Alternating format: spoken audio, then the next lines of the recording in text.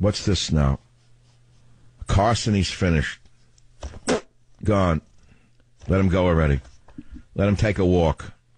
I'm sick of him with the quiet act, by the way. I know underneath it there's a lot of anger. He said so. He said he had rage issues. Right after someone with a hatchet, didn't he? A knife, a hatchet. Watch out for the guys that talk that quietly. That's all I can tell you. That's why we love Trump. Bombastic, out there, says what he means. But with this one, no, I like Carson because of the pediatric neurosurgeon and his politics were the opposite of Obama. I get it. But he's gone. His two top advisors flew the coop. So he's done. He'll get a $4 million book advance. He'll sell 12 copies. I don't understand that. I'm a writer. I've got to struggle for every dime I make as a writer. When they give these $4, $5, $6 million advances, they earn back $200,000 at most. I think Hillary sold 12 books. They gave her a $19 million advance. What do the publishers get out of that? Figure it out. Figure it out. It's not a cocktail party. They're all holding companies anyway. Publisher. Who knows who the real holding company is? Okay, we got some good callers out there. Let's run through them. Let us go to WMAL. Adrian, you've been holding a long time. Make your point quickly. Fire away. The nuclear deal with Iran was the biggest, most terrible thing Obama has done. I mean, it's suicide. Why? Just because Iran is threatening to wipe America off the planet? Isn't that what Obama wanted? Yes. Yeah, I mean, what do you say? It's a bad deal from the point of view of an American, but if you're Obama, it's a good deal.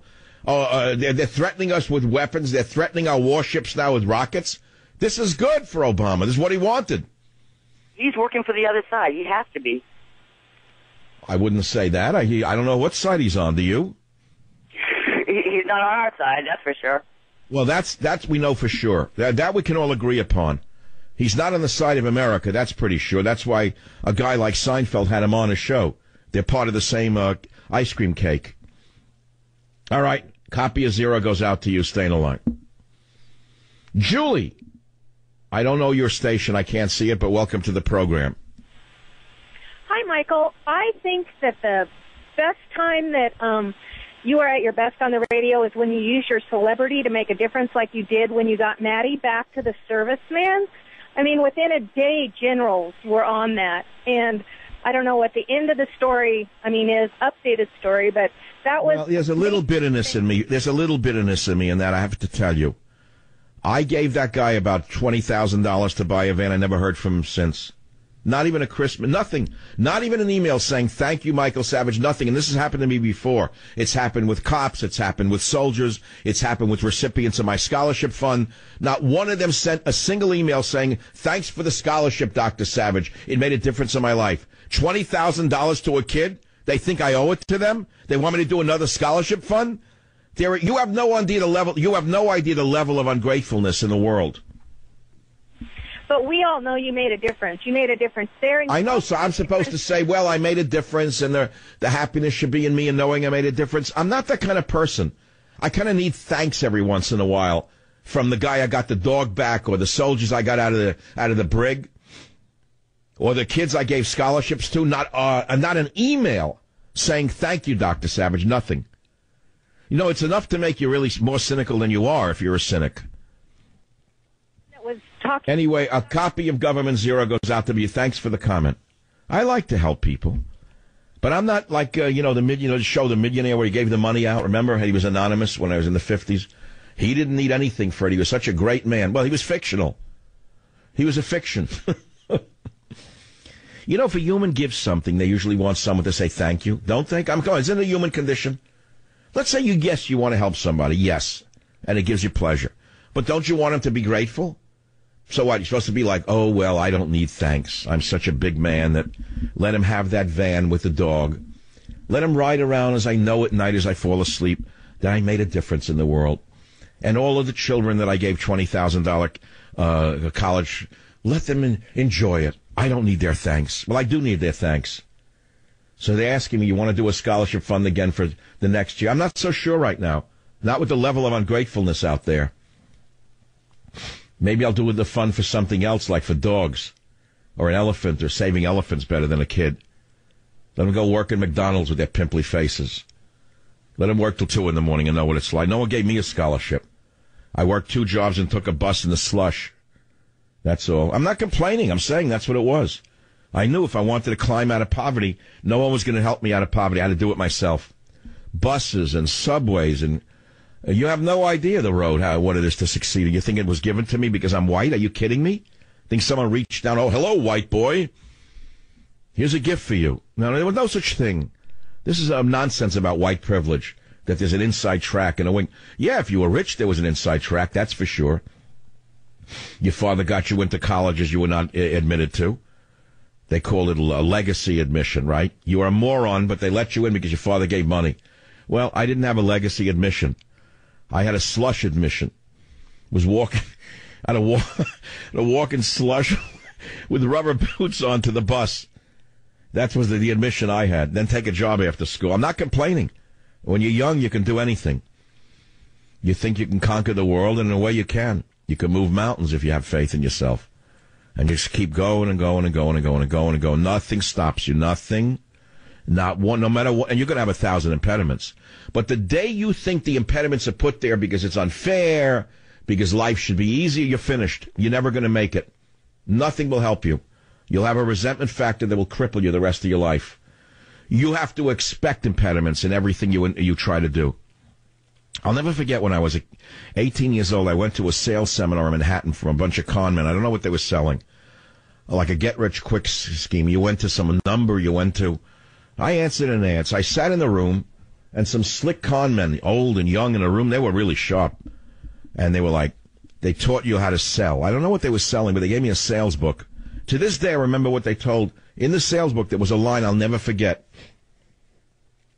It said, remember, the sale begins when the customer says no.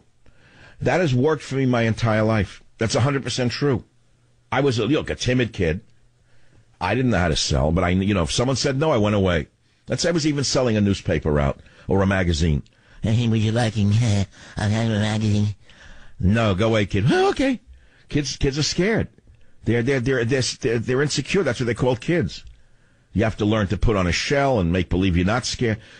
But I learned that from them, remember, the sale begins when the customer says no. I don't want to be that was true even with dating girls, I got to tell you the truth. Am I wrong? What do you think? Every girl, even if she likes you, is going to say no, isn't she? That's the nature of the boy and girl thing. Hey, Judy, would you like to go out Saturday? No, don't call me again. Oh, okay. The kid hangs up. He's insecure. Moves to San Francisco. That's the last you hear of him. Never again. He's shattered because she said no to him. But the sale begins when Judy says no. You got to call Judy 10 times till Judy says yes. Just to get you off her back, she'll say yes. Let's say you're an ugly kid with pimples and she's the most beautiful cheerleader. If you keep calling her, just keep calling her. She'll say yes just to get rid of you. She figures she'll go out with you just to have you stop already. And then she may actually like you. She'll find out, he's not so bad, even though he's ugly with pimples. And he's a conservative. I might you never know. I'm not kidding. Come on. I'm not kidding at all. Well, where are we already? I can't, I'm trying to drag this out because I don't want it to end. Do you realize that when this show ends in 10 minutes, it's the end of 15 for me? Tomorrow's a best of. I'm not on because no one listens tomorrow. I don't know what they do. Rose Bowl, football. No one listens to radio tomorrow. It's a famous. So we got a great best of, but I'm not going to be here. I'll be somewhere. I may be flying back to San Francisco tomorrow. I don't know what I'm doing. I could stay the weekend and be back in L.A., L.A. I'm kind of liking L.A. I like the scene. And tonight's party should be fun a little bit, an hour max.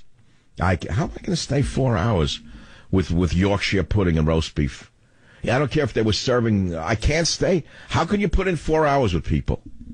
What a shift. That is longer than this show. If I get there at 8, he wants me to stay till 12:30. 4.5 hours, I can't do that. My show is 3 hours. How do you excuse yourself from a party? You shouldn't go. You say you have a migraine or something. I said to him, look, I'll come at 8, but I'll probably leave at 10. No, you have to stay to the end. Right away, I'm finished before I walk through the door. Robert, what's the way out of that one? Say my wife, something happened with her, that she got a migraine? She isn't going to let me get away with that. She's never used me as an excuse. I learned that years ago. I get my head cut off if I use her as an excuse. Are you joking? No. She don't want me to. She says, be a man. You want to leave, then tell him you're leaving. Don't use me.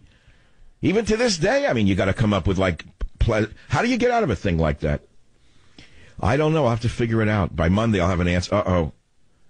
That's it. The clock turned red. I'll be back in a minute. All right. Very, very sad to end the show on this note. Police in Munich, Germany warn of imminent threat of terror attack. They closed down 2 train stations. Thank you, Angela Merkel. Angela Merkel, who is flooding Germany with over 1 million Muslim refugees, primarily males of military age, should be arrested for what she's doing to that nation. And tonight we see police in Munich are asking people to stay away from the city's main train station and a second station in the city's Passing neighborhood because of, quote, serious imminent threat of a terror attack. Now, who do you suppose is the serious threatening element? Would it be Christians? No.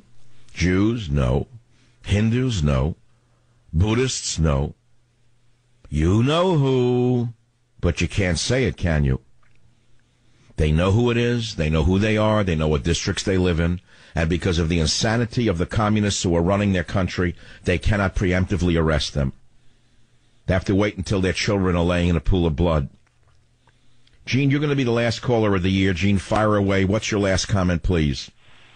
Okay, Mike, I want to tell you that my favorite show was when you interviewed Carlo Gambino's son, because I'm 70 years old, and I shook hands with Carlo Gambino at my reception wedding in 1969. It was a couple of my father's mob friends. So I just Unbelievable. So you're responsible for the tainted olive oil, huh? That's